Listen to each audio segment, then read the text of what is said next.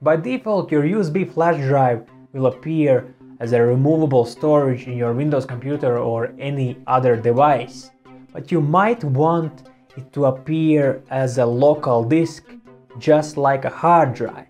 Why would you want to do that? Let's have a look. You can partition your pen drive.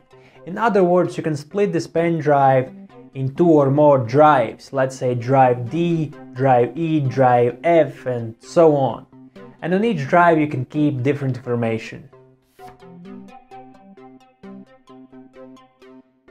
You can install Windows on a pen drive without any additional software, because your pen drive will appear as a USB hard drive.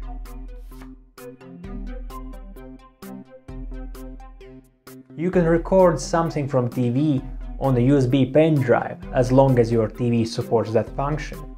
Some TVs don't let to record anything on the pen drive, but they will let you record on a USB hard drive. So by making the pen drive appear as a hard drive, voila, magic! Alright, let's do it! So what we'll need? We'll need a pen drive. I'm using Kingston G3 Data Traveler 16 gigas, and we'll need some software. Go to unspecs.com and download flash drive information extractor.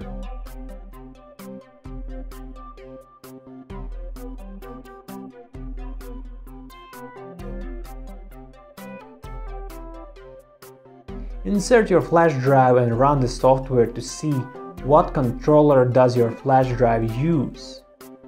Kingston G3 Data Traveler is using Python 225167 controller.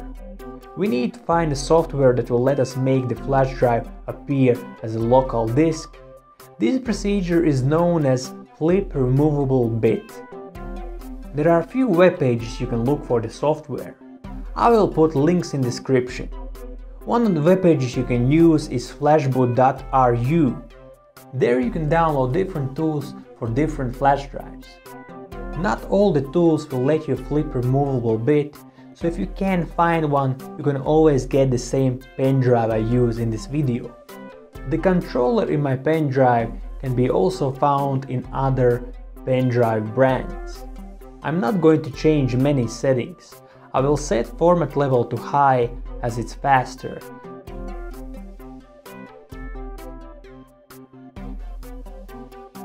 And I will select Fix Disk in Options.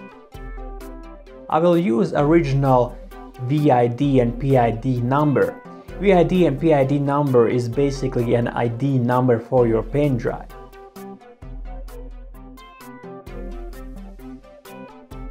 I will also change the pen drive's name.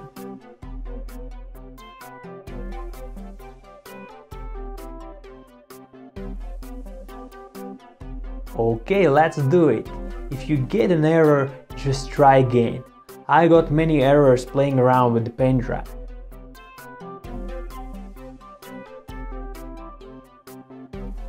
Reinsert your pen drive and it should appear as a local disk.